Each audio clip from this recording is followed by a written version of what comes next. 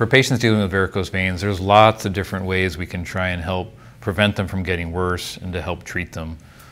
Some of the basic fundamentals that we always try and preach is making sure that patients get good exercise, making sure patients are active and are at their ideal weight.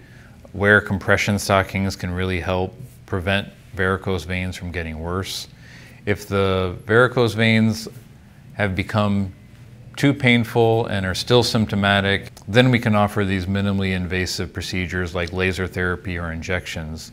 The laser therapies are really great. We've done away with surgery in most cases, and now being able to treat patients in the office, 30 minutes, being able to go to work the next day, helping their veins feel better almost instantaneously and with minimal discomfort. It's very rewarding to be able to treat them and help see patients do better.